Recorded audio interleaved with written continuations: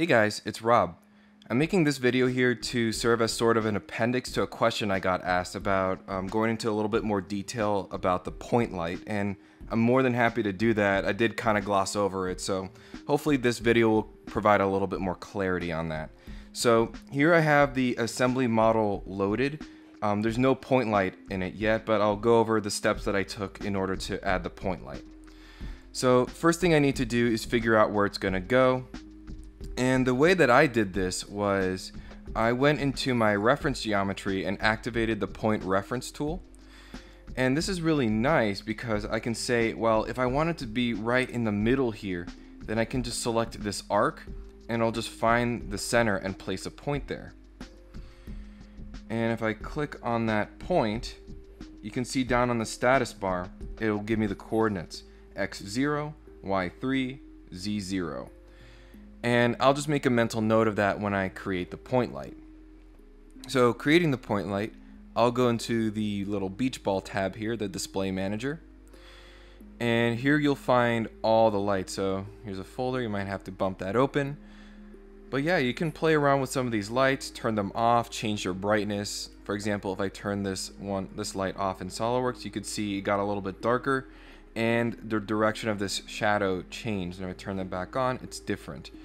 And of course you can edit them by saying right click, edit directional light, and just play with some of the settings here. As far as adding the point light goes, I can right click on the lights folder and say add point light.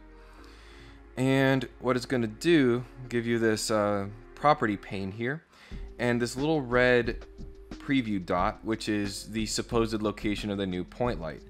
You can see it is not in the correct place, but I can easily fix that by going into my coordinates. So remember, it was x equals 0, y equals 3, and z 0. And you can see it puts it right where the point was. And unfortunately, I don't think that there's any way for it to update with the model if the model changed. So if I made this Siren taller, I would have to go back into the point light and adjust it. But it's not too big of a deal since it's just one point light. But yeah, you can play around with this. Biggest thing I play around with is brightness. And I'll just set that to 1, which is the maximum. Hit OK. Oh, and I guess another useful setting. Keep light when scene changes. So that means, well, if you want to go over here and change it from 3-point faded to a backdrop, you can see that the other lights change, but the point light we added is still there. So if you want it to persist, then you can do that. So as far as PHOTOVIEW 360 goes, I can go ahead and add this in. And you'll notice that it turned all of my lights off, and we can verify this by going into the render tools and starting the integrated preview just to take a look. There you can see indeed the light is off, but that's easy to remedy. You just right click and you can say on in PHOTOVIEW 360. Should re-render it. And there you go.